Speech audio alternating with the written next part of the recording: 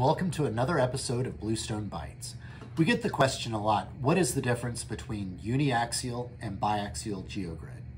To start, all geogrids are an open aperture geosynthetic designed to interlock with soil or aggregate above and below the fabric.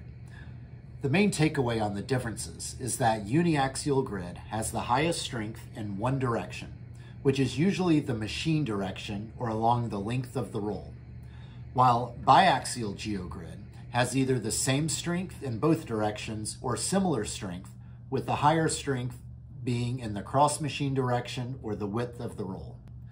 The following are general attributes and uses for both types. Uniaxial attributes include high strength, some creep to allow settlement. They're generally made from polyester with PVC coating, and they are generally woven or knitted, but can be extruded from HDPE.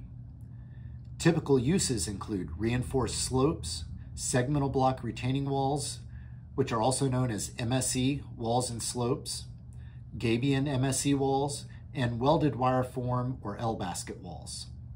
Biaxial attributes include moderate strength with minimal creep. They're extremely rigid. They are generally extruded from polypropylene, but can be made from polyester with PVC coating.